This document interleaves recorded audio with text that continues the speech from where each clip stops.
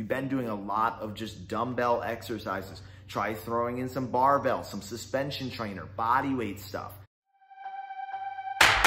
Boom, Joe Jones is back. Your favorite personal trainer on the internet is back with another YouTube video. Today's topic is on training plateaus and how to overcome them. But before I get into that, please hit the subscribe button, hit the notification bell so you get notified every single time I upload another video. Also, if you enjoyed the content I make on this channel, hit the like button. It helps me out with the YouTube algorithm. And if you want to see a specific piece of content on this channel for a video idea, comment it below and I will get to that as soon as possible. But without further ado, let's get into today's topic, which is training plateaus. So what is that? Well, that is when your training no longer continues to progress. It's almost like you're stale, you're just stuck. You can't get stronger. You're like, why is this happening?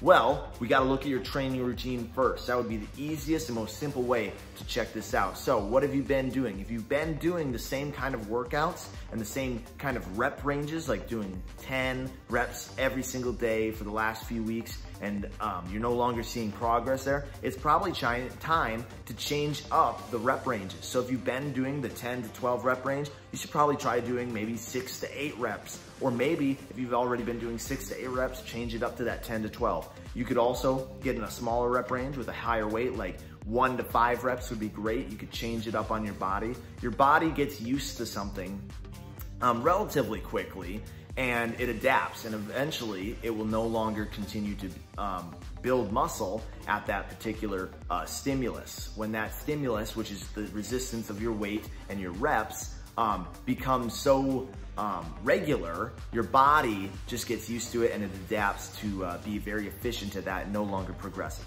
But whatever you've been doing, try to change it. It's probably the reason you are in a training plateau.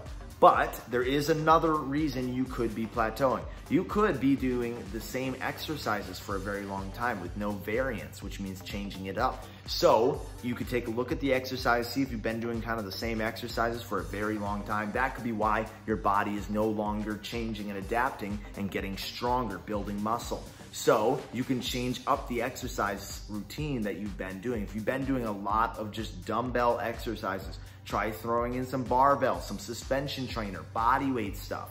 You can do all machines. There's cables and stuff like that that you can incorporate to change it up so you're now not only doing the same exercises. And vice versa, if you've been doing machines and cables, try changing it up and do some dumbbells. It works both ways. Whatever you've been doing, it's probably too much. You got to change it up. So whatever you're not doing is the right answer for you.